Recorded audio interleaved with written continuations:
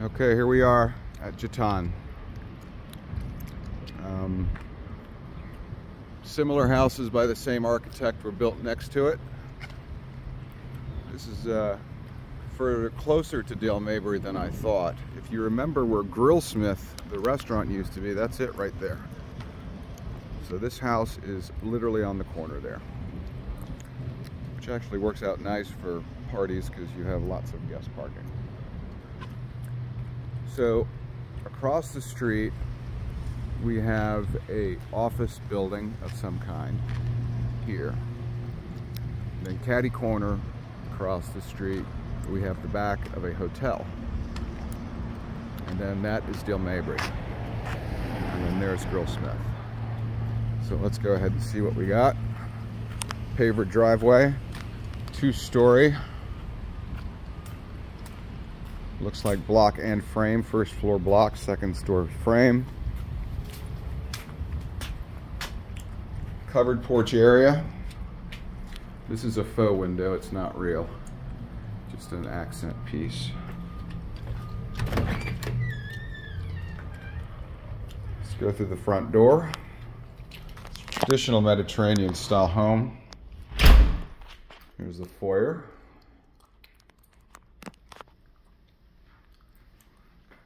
And to the left is the stairwell going up. Open with banister and railings.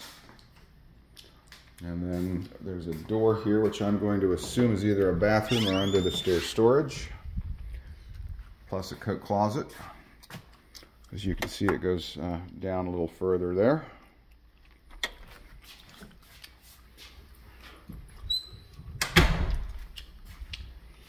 We'll back up and head to the main house. So this is a great floor plan configuration. You have the dining is the first that's immediately there. There's a tray ceiling around the dining room with the pendant, with the chandelier. You have another tray ceiling where a fan should go in the middle there. And then to the right, you have the kitchen. Kitchen's got espresso brown colored cabinets. Exhaust vents to the outside. It does have a nice island with 3 pendant lights, stainless appliances, granite counters, backsplash. We have a microwave oven and oven over there.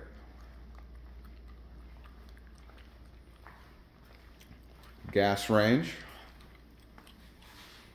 And then there's the dishwasher, sink, and etc. So, this door to the right undoubtedly leads to the garage, which was left open for us. There is a water softener here, which is nice. And then you've got your water heater over here. Looks like they installed a suspended loft storage, and they put in some organizational racks. These right here are the hurricane shutters. They're interlocking and they clip together in case you ever wanted to board up your house. Going back into the mud room. We have a hall closet here where they keep cleaning supplies. This mud area just has a piece of furniture with cubbies, but you could put something built in if you wanted. Straight ahead is the pantry.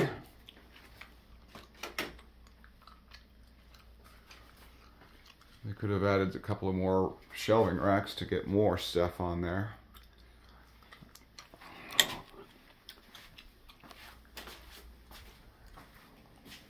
And we're going to back out, go back into the kitchen.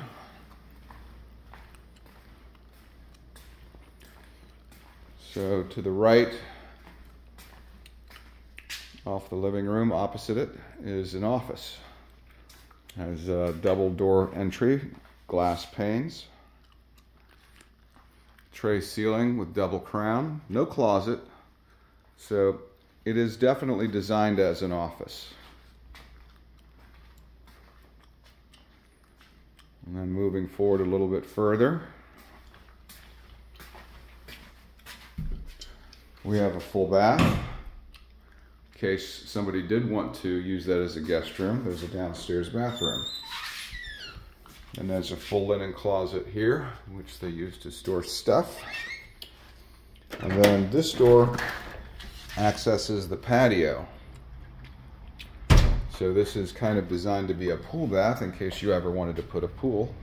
You just walk straight into here. So, here's the covered patio area. Decent size, not huge. Same matching brick pavers as the driveway. There's one side along the fence. You have a white PVC fence. You can definitely fit a pool here, there's no question. You can see the neighbor behind you did the same thing. This is more just for foliage of what they did. Decent sized yard.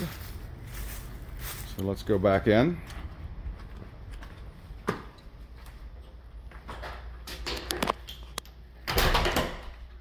Here's the reverse angle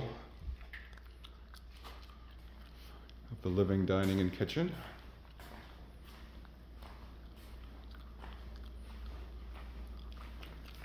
Let's take the stairs up. Stairs are hardwood. Solid oak treads, white risers. So on the second floor, we have a loft with a bar. So that's some natural light in here. Bar's got a wine fridge, sink, backsplash, quartz counters, upper cabinets. This may not have been built at the time that the house was constructed because they have quartz while everything else downstairs is granite. It's definitely good size though.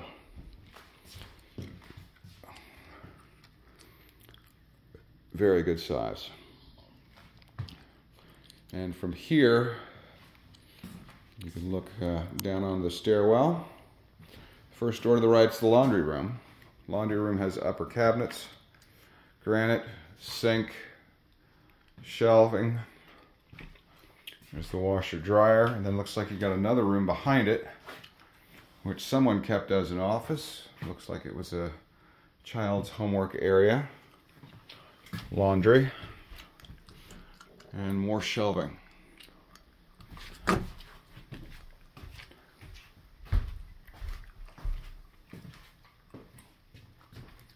Here we go. So backing out, we go down this way, this corridor. Looks like two of the bedrooms are here. The first door is to the guest bath, two sinks, more granite. These are all 8-foot doors, so upstairs you've got 9-foot ceilings. Downstairs is probably 10 feet. Tub shower combo. It's got this oil rub bronze fixtures, which is very common for Mediterranean style homes.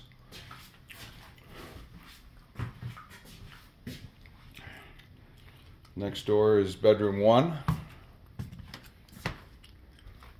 This is a double. It fits very well here. You could probably get away with a queen. Good size.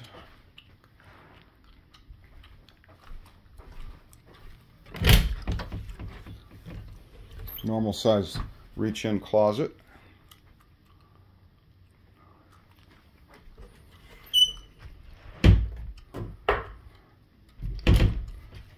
Next, bedroom 2. Looks a little smaller than bedroom 1. It also has a double or a full. Also has a normal size closet. I would definitely replace the carpet and paint before you move in. And then this door to the right,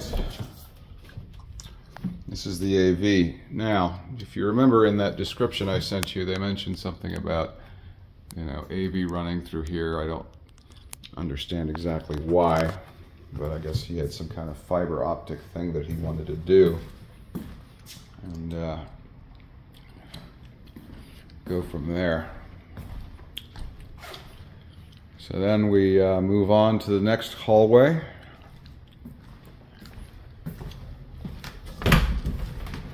To the right is a closet that holds both AC systems.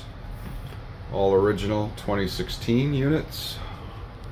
One for downstairs, one for upstairs. Carrier, which is a good brand. The next door is to a bathroom with a stand-up shower. Same granite countertops and brushed nickel finishes. And then we have bedroom 3, which looks like a playroom.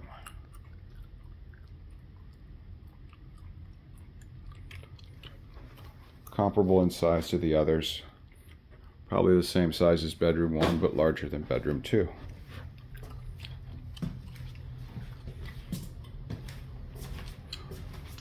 And finally we have the master. Double doors. Again, we have tray ceiling with double crown. This is a king bed.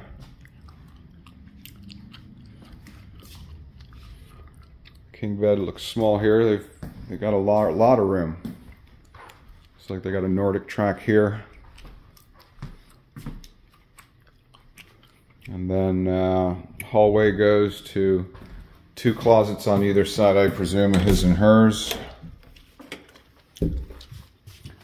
This is bedroom 1, where her clothes are.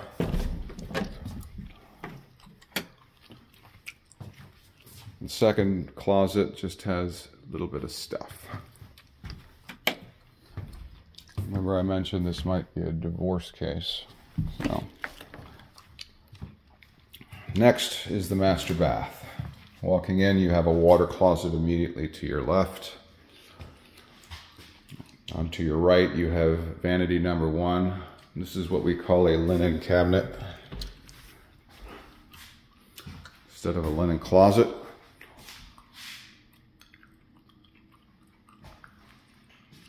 Good size shower, frameless glass, little niche there.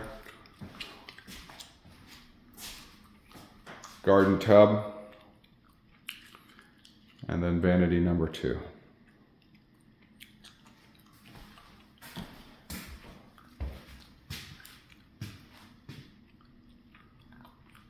And that's everything. Floors seem to be in good shape.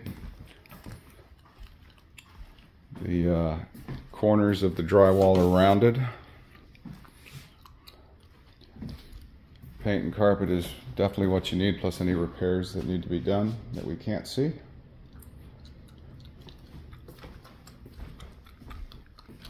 And that's basically it.